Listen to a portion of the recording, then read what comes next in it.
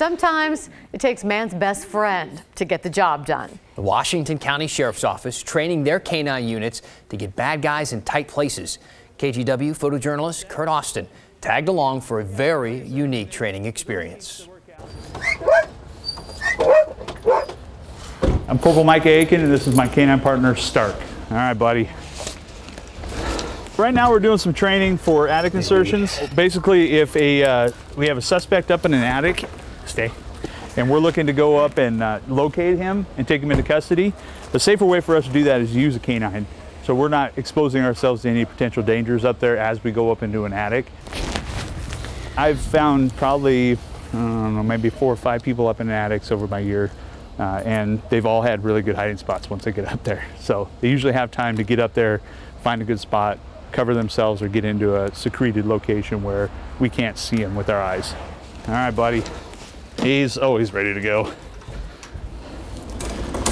This is our new attic insertion tool, which is made by First In K-9. Basically what it is it's a clamp with teeth that we attach to a pole, and we'll stick it up in the attic, find a joist for it to go onto. Good boy. Here, come here. You wanna go find the bad guy?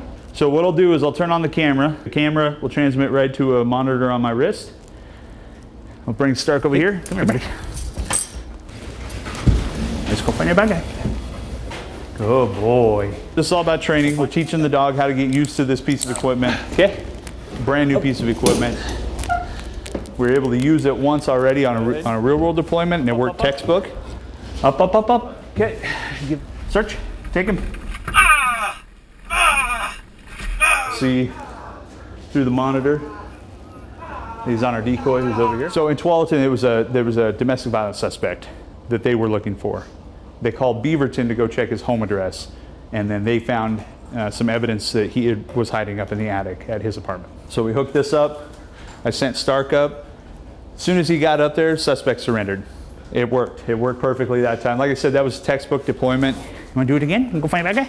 Up. Up. We didn't have any kinks, anything like that. It was nice, wide open, and not every time it's going to be like that. So that's what days like today are for.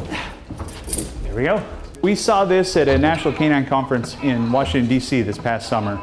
Take him, showed it to us, demonstrated it to us. This was a tool that we could definitely use.